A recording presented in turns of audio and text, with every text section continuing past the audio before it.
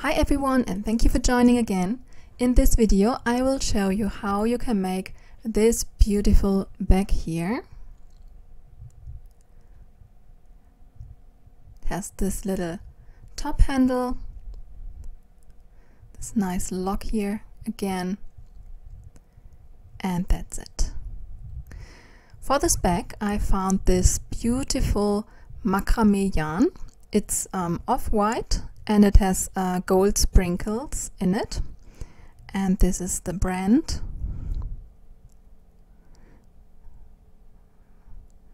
Here another close-up, and these are the details for the yarn. As usual, I will link everything you need in the video description, so please check out the video description for all the details. And we work with a 3mm hook.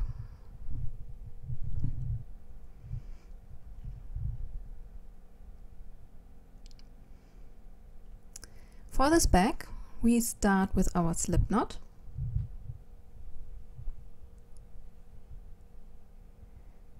And then we make 40 chains.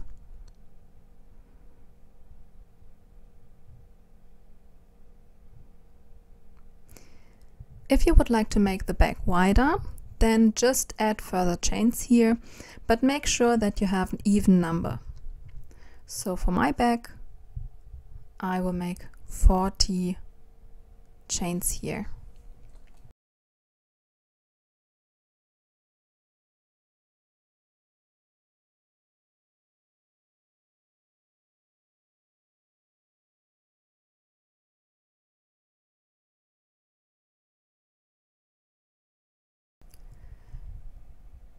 Then we start in the second chain from the hook, this one here,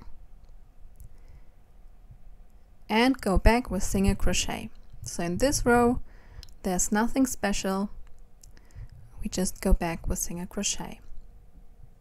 And since we started in the second chain, the first row has 39 single crochet, so one less than our starting chain.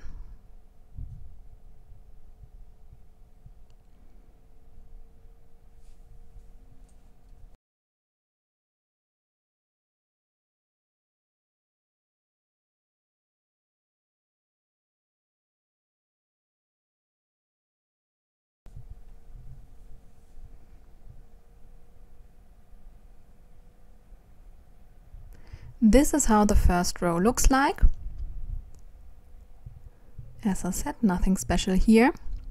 And now, to generate this shape here, this is the one side I already made. We have these little slightly round shape here. You can see here that it increases to the left side and to the right side.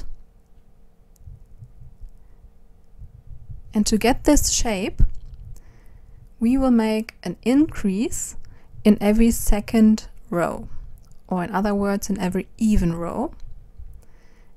And we do that like this. We chain one for the turn. And now we will make 2 single crochet in this first stitch here.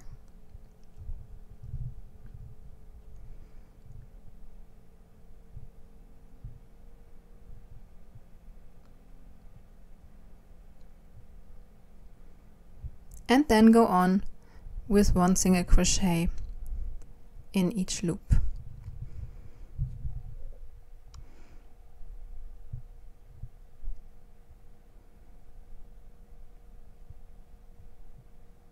So by making these 2 single crochets in the first loop, you can see that it's already bending to the side here.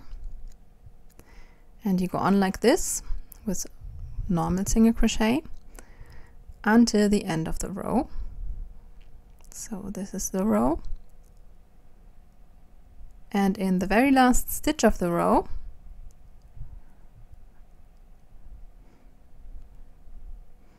that we reach now, we again make 2 single crochet.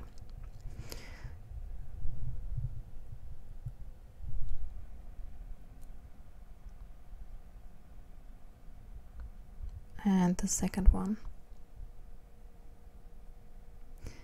And as I said, first another overview, and as I said, you do that in only every second row or in every even row. When we turn around now, we are in odd row, which means that we make normal single crochet, just one on one. So I didn't make 2 single crochet here, but just made 1 single crochet. So in the odd rows, you don't have to do anything special. And this is how we make this shape here.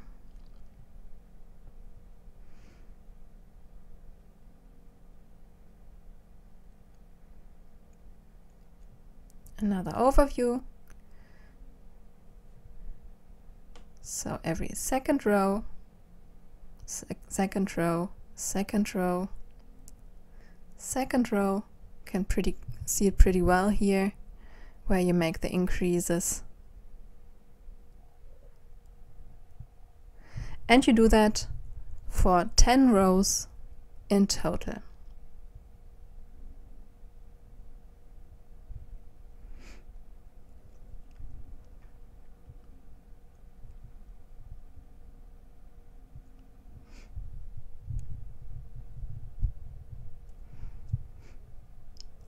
So this is just a quick hint.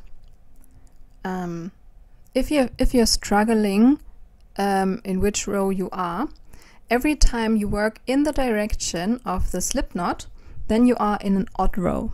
So in these rows where you work in the direction of the slip knot, you don't have to do anything, and in the even rows you have to increase. So this is row number 10 here.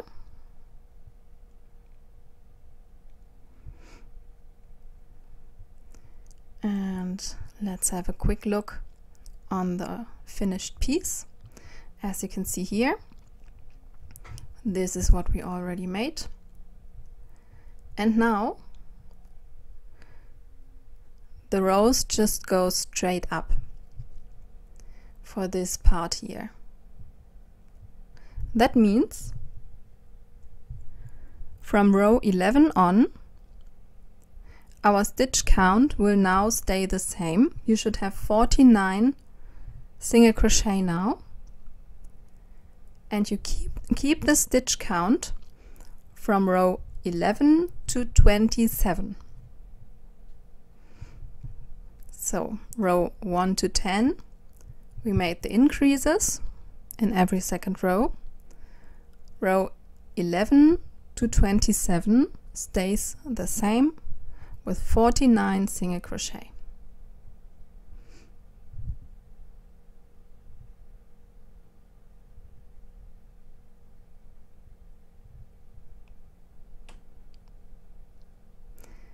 So this is the straight part that we just made, and now we have to decrease the rows in the same way like we increased them.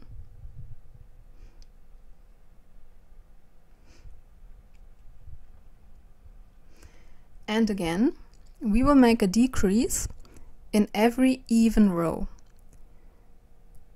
Since we're in row 27 now, we will have to make a decrease in the beginning of the next row. You decrease like follows. You pull the thread through the first 2 loops so that you have 3 loops on your hook. Pull through all of these loops and then go on with normal single crochet.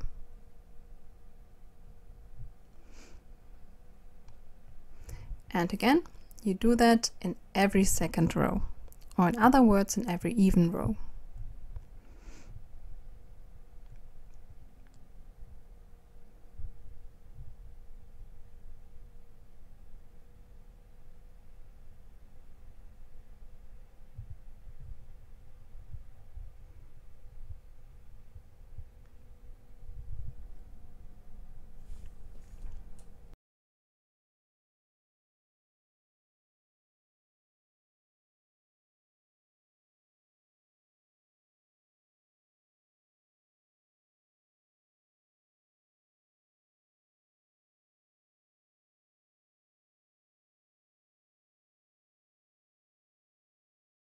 Now at the end of the row, you do the very same like in the beginning, which means you pull the thread through the last 2 stitches,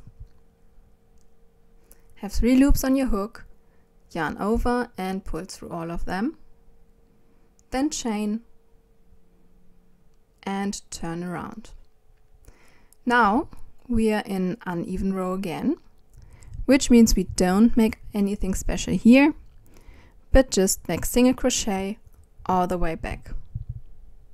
Afterwards you're in even row again, and there you make the decrease.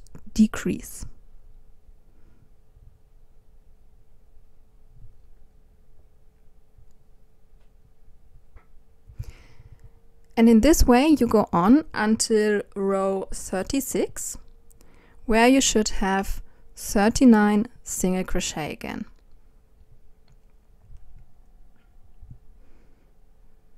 So like this, you can see it again very well here.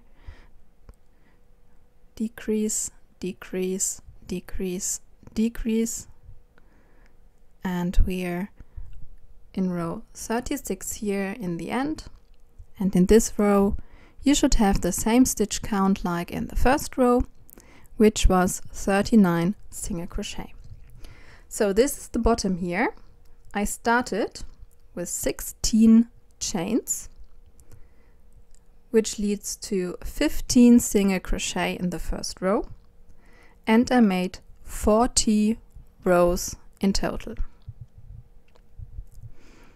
If you would like to make your bag deeper, you just increase the row sizes. And if you place the bottom like this to the main part of the bag, should be in the same size. I already fixed some plastic canvas here, just took part of the thread and soon sew it on all of these parts.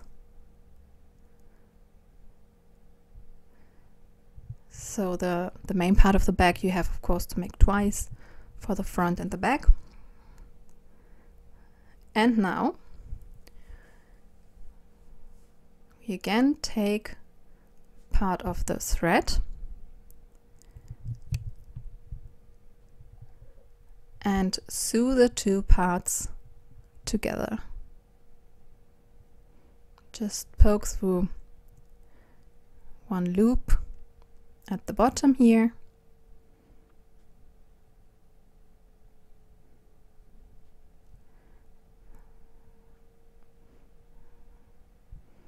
I chose this loop here, then poke through a loop of the main part, pull the thread through,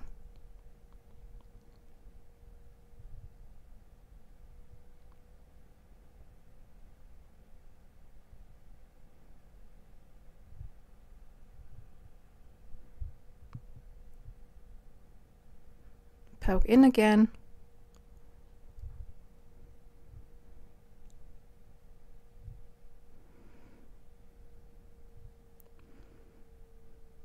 it actually doesn't matter which loop you choose here for sewing, so you only have to make sure that the bottom is placed properly next to the main part, and then go back and forth and sew the 2 parts together.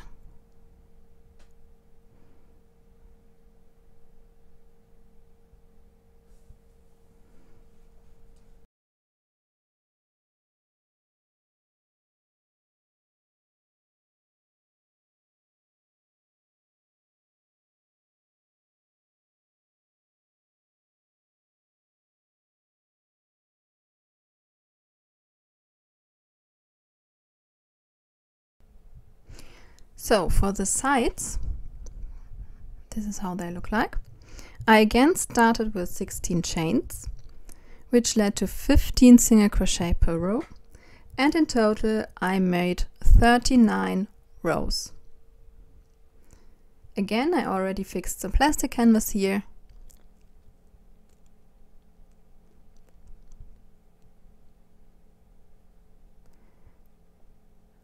first side was already fixed. The back side was also fixed. And before you finish your side part, I would definitely recommend to place it on your back first and see if it's indeed the right height for you. If not, just add some rows.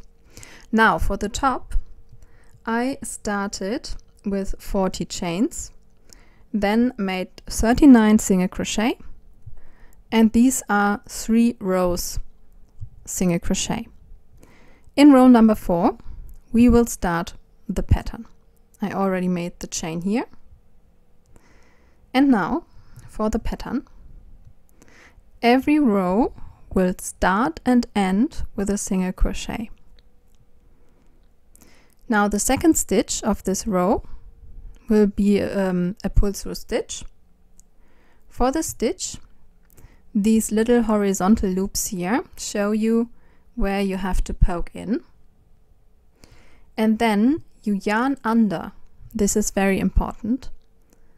Pull the thread through, bring it up to the edge, yarn over and close.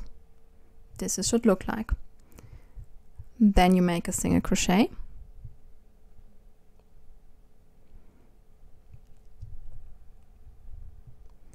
Then you make a pull-through stitch again.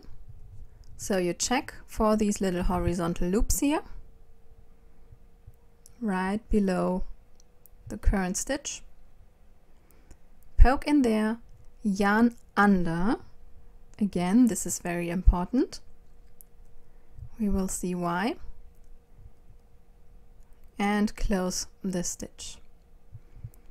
Then single crochet again.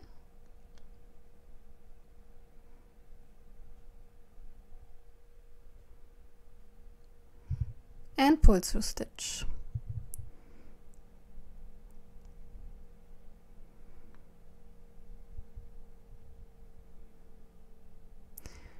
I chose this stitch for the back flap because it will create a pretty thick fabric.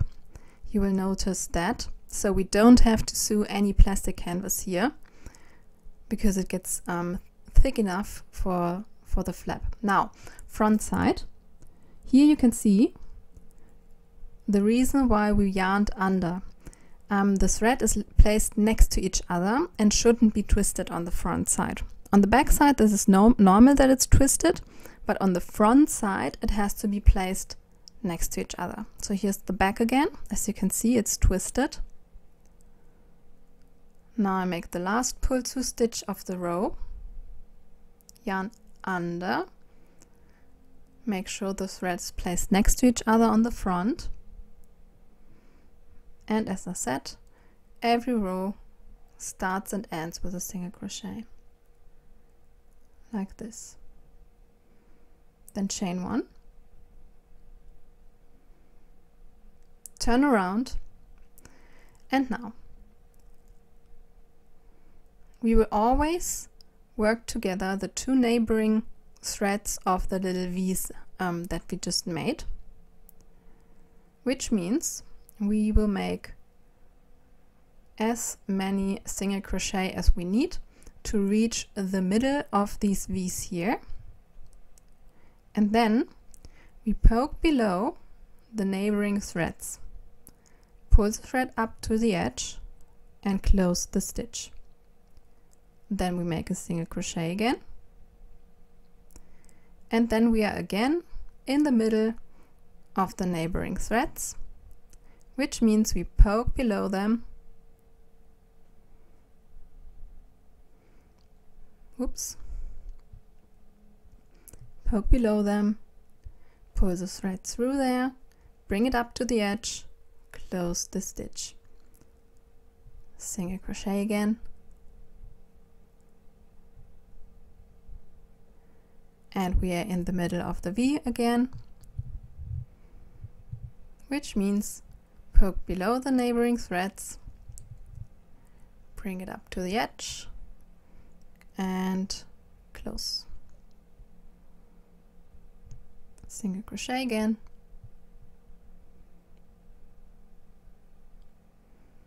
this is how it should look like.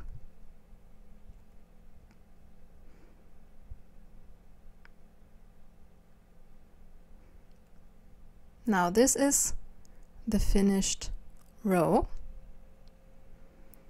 We will end the row together. So I'm in the middle of the V's here. And close. And now we make 2 single crochet to end the row. This is the front side pattern. Again, we chain 1 for turn, turn around, and now, as I said, every row starts and ends with a single crochet, and we will now have to reach. So this is the first single crochet. The next stitch would be on top of the pull-through stitch, and we reach the middle of the last 2 pull-through stitches, where you have these little 2 horizontal loops again that show you where you have to poke in. So you make as much single crochet in the beginning of the row until you reach this loop here. There you make your pull-through stitch. Then single crochet again. Then you reach the next horizontal loops between the pull-through stitches of the last row. Poke in. This is where you have to come out on the front side. And again, it's important to yarn under, then pull it through, bring it up to the edge, and close this stitch. Single crochet again,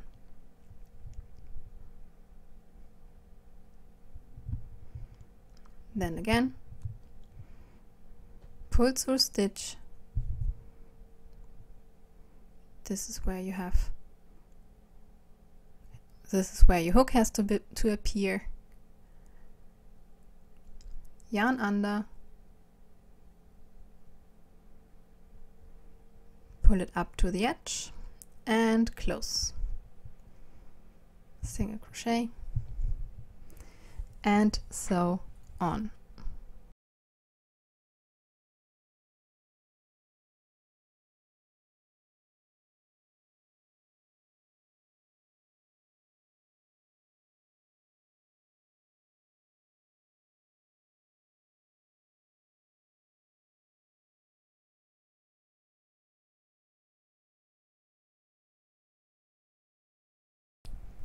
So this is the row, and we end like we started, which means we make 2 single crochet here. Now chain 1, turn around, and again you make as much single crochet as you need until you reach the middle of the 2 V's.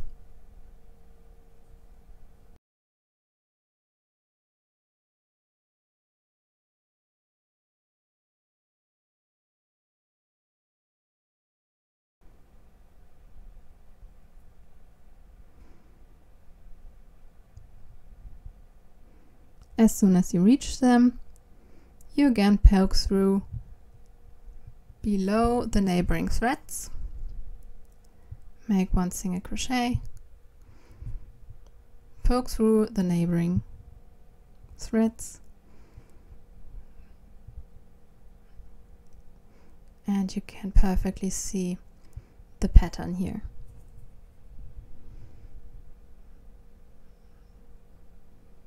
This is the second front side pattern row, and we again turn around, and this row is the same like the first backside row again, which means we make 1 single crochet, and this is where we make our first pull-through stitch.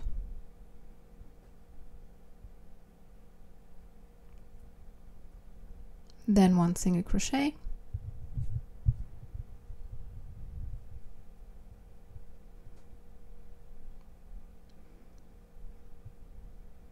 then a pull-through stitch again, and so on.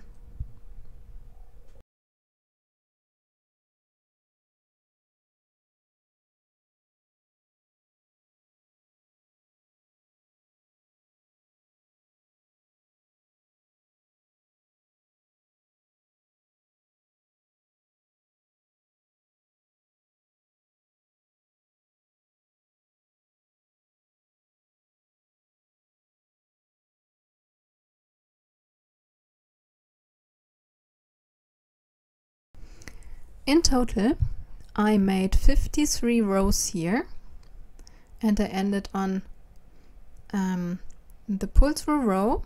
I already cut the thread and weaved it in. And now we will work around 3 sides to straighten them a little. That means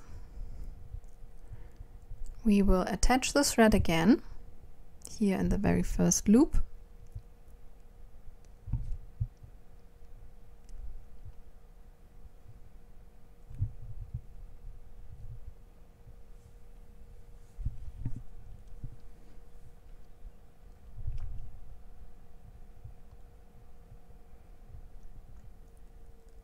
Pull a loop to the front, chain 1,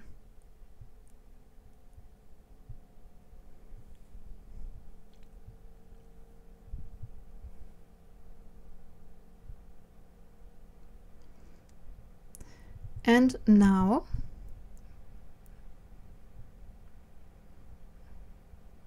poke in this first loop here,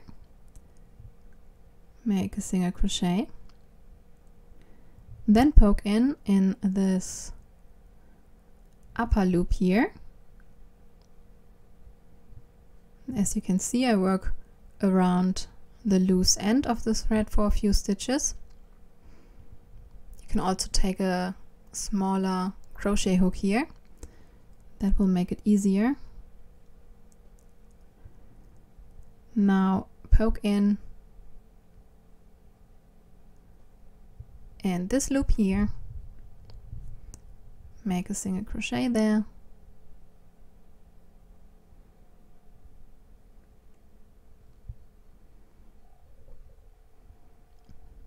then you have this upper loop here again, poke in there,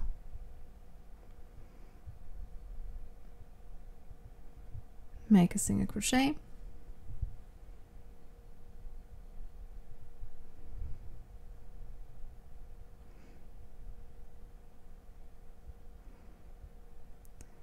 and this is what you will make for the whole side. Always poke in these little lower loops and in these upper loops here, and make a single crochet. Then in the corner stitch here you will make a single crochet, a chain and a single crochet. On this side here I think it's clear where you have to poke in. In the next corner stitch you again make single crochet, chain, single crochet, and on the other side you have these upper and lower loops again where you place your single crochets. So these ones here, this upper, lower, upper, and so on, and you stop here.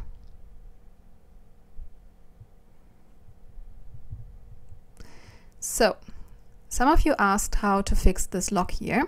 I already pushed it on the side, on the edge of my top.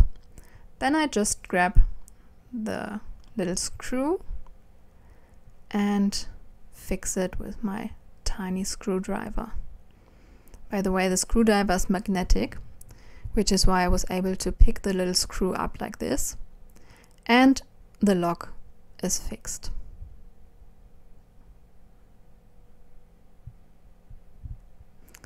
The lower part you will fix by poking these little spikes through your bag and just bend them around. And this is how you fix your lock.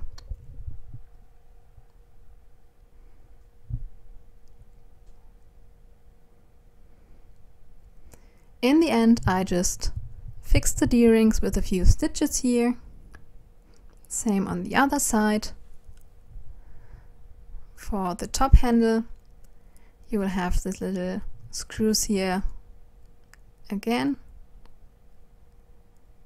And that's it.